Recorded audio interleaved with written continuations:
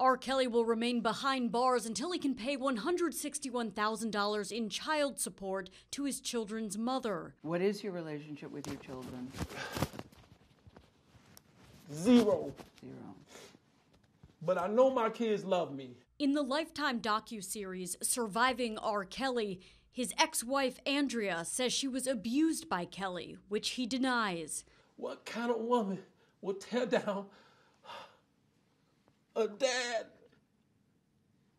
who's trying to have a relationship with their kids? You know how many kids need a relationship with their father? In an interview with CBS This Morning's Gayle King, the 52-year-old also denies charges filed last month that accuse him of sexually abusing 4 women, 3 of them underage. I didn't do this stuff.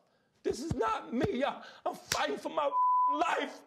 The family of Joycelyn Savage, one of 2 women who live with Kelly, believe she is being held against her will. We went from seeing you or talking to you daily or weekly to not seeing you in 2 years. So that is a clear indication to us and as a mother that something's definitely wrong. What is your relationship with them?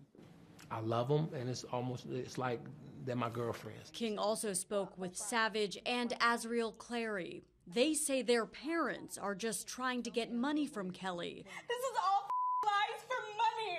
And if you can't see that, you're ignorant and you're stupid. The families have denied asking for or receiving any money. Laura Podesta, CBS News.